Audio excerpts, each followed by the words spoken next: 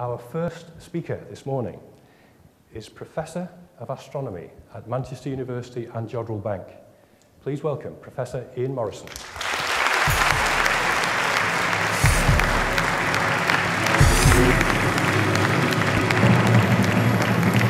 Well, good morning to you all. It's a real privilege, I think, for me to be able to speak to you this morning. I can't see you, but I know you're there somewhere. I'm going to put the theme of this conference into an even wider context and talk about our place in the universe. We live, as you all know, in a solar system. We have now just 8 planets. Pluto, sadly, was demoted 3 years ago, which is a pity. It has not only an element named after it, but also a rather famous dog. I feel a bit sad about that. At the heart of our solar system, we have our sun. That, of course, is incredibly important to us. It provides the heat and the light that keeps it alive. But stars like our sun have another and very important role. At their heart, in their core, they create energy by nuclear fusion, but in doing so, they build up the heavier elements. And at the end of their lives, happily, they explode. So those elements get spread out into the universe, into the galaxy, and the space between the stars. It allows other stars to form which have got enough heavier elements to enable solar systems like ours to form. Without that, we could not be here. If you can get to a really dark site and look up at the sky, particularly in the late summer, you can see the arc of what we call the Milky Way overhead. It is our view of our own galaxy that we call the Milky Way. This is a wonderful image. I hope it's dark enough to see. Probably not quite. But it shows the whole sky in the form of a map. We are in a spiral galaxy. It looks a little bit like this. Obviously, we can't take a photograph of it, but with our radio telescopes at Jodrell Bank, we can map out the spiral arms, and we can see what it should look like. We live, in fact, quite close to the bottom. Sorry, wrong one. We live about here, quite near the bottom, towards the edge of our galaxy. And if we look out into space, we see many other galaxies. This is our nearest giant neighbor in space, the Andromeda galaxy. You can see it with your unaided eye. It's 2.5 million light years away. It means that if you see it, and you can do, the photons that fall on your retina left there 2.5 million years ago, you're looking back into time. Relatively speaking, this galaxy is quite close. Stars, on the other hand, are very far apart. If our sun were the size of a football or a melon, or perhaps a pumpkin, then the nearest star would be somewhere around San Francisco or Los Angeles. The galaxies are pretty empty, really. But in fact, our nearest galaxy is only about 20 times further away than the size of our own. So galaxies tend to be sort of more closely packed together. This is another lovely one called the Sombrero Galaxy, after the Spanish sort of hat that you sometimes see. Another lovely spiral galaxy. This one is about 12.5 million light years away. It's a bit pinky red in the center, and that's because there are old stars there, whereas in the spiral arms there are young stars, and many of those are wonderful blue and very, very bright, so that dominates the color. And here we have a lovely one we call the Whirlpool Galaxy, interacting with a smaller galaxy.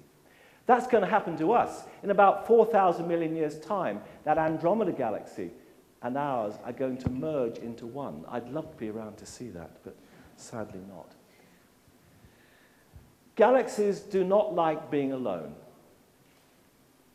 They group in what we call clusters or groups. We're actually in a relatively small local group, which is a fairly posh bit in the outer part of a big supercluster called the Virgo supercluster. In fact, it's a little bit like the Manchester conurbation. You have a central core, the centre of Manchester and Salford. That's actually the Virgo cluster. Around that, there are smaller clusters, corresponding perhaps to Stockport or Blackburn or Bolton. And then further out still, you have some little groups like ours, a rather posh bit of the universe, a bit like Alderley Edge, something like that. we see these wherever we look out into space. And our telescopes can now look something like 12,000 million years into the past to see the universe shortly after its origin, which is about 13.6 thousand million years ago. So that's where we are. What about our sort of place? Where do we fit in? Well, obviously, we are a form of life, and we'd love to know if life exists elsewhere. Well, does life exist in our solar system? Not impossible. A long time ago, Percival Lowell produced this lovely map of Mars showing these canals. It was thought there was an advanced civilization living on the surface of Mars. It has polar caps, for example. Well, as spacecraft to reach Mars, we know those canals aren't there.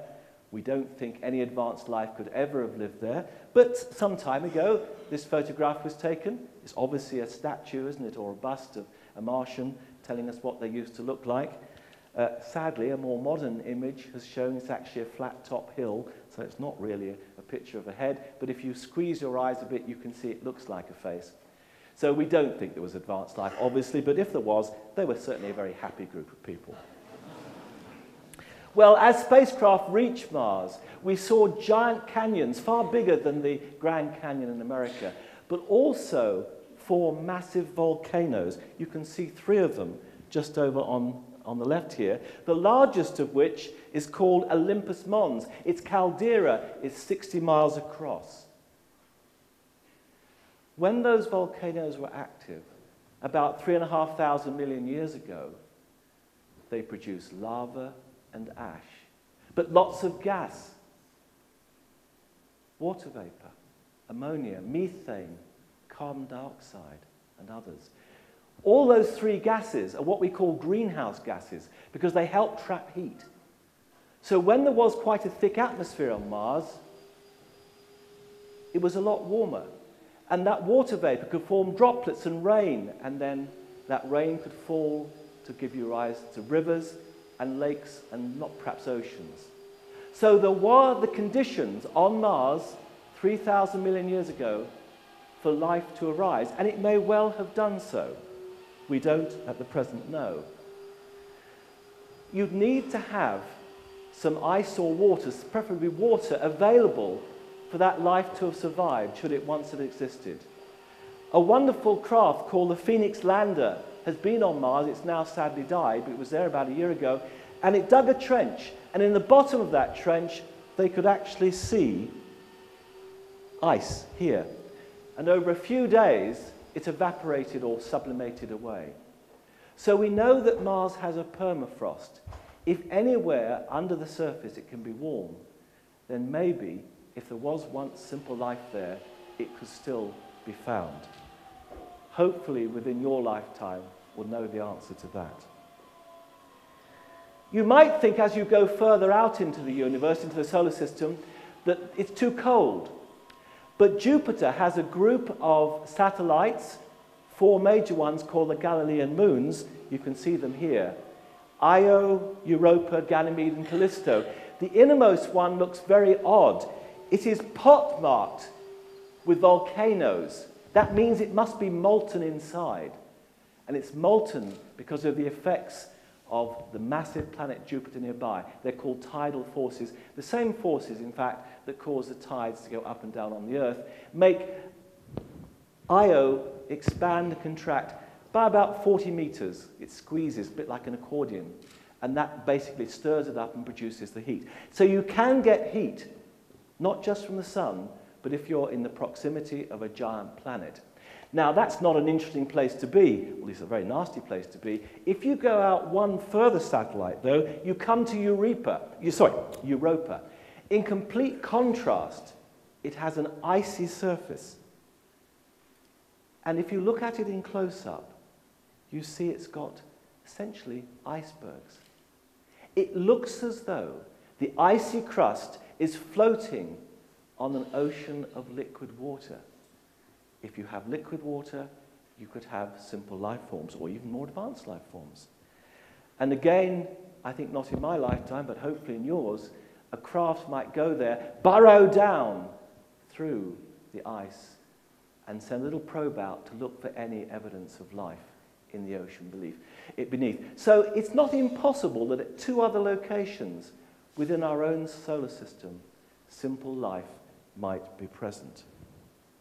Well, we're beginning to discover other solar systems. Just recently, the 400th planet around another star was discovered. Most of those at the moment are very different to our own solar system. It's actually very hard to detect planets the size of the Earth, but that is happening. That is coming. So could there be life out there as well? Well, probably no reason why not. This is one of the smallest of the planets discovered so far, just 5 times the mass of our own Earth. And that was discovered, in fact, by some of my colleagues at Jodrell Bank. If we look at the atmospheres of those planets, as we are already beginning to do with giant telescopes around the world and the Hubble Space Telescope, we can analyze their atmosphere. We can learn about the gases within it. We can learn about water vapor, carbon dioxide, but also we can detect ozone. You can only have free ozone in an atmosphere if there's free oxygen. Oxygen is very reactive, as you know, and so unless you keep replenishing it, there's no way it could be there on the long term.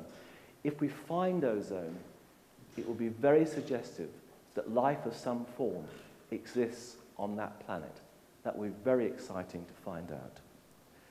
So astronomers suspect that simple life is actually very widespread. It arose here on planet Earth virtually as soon as the Earth could support life. But what about more advanced life like ours? Well, no reason why we couldn't find simple life in many locations. We have a subject called SETI, the search for extraterrestrial intelligence. Could we detect intelligent life elsewhere in our galaxy? Well, with giant radio telescopes, we can listen for any signals. The very first such attempt was made way back in 1960 by Frank Drake in what was called Project Ozma. If any of you watched over the Wizard of Oz on the television the other day, the Land of Oz was the one over the rainbow.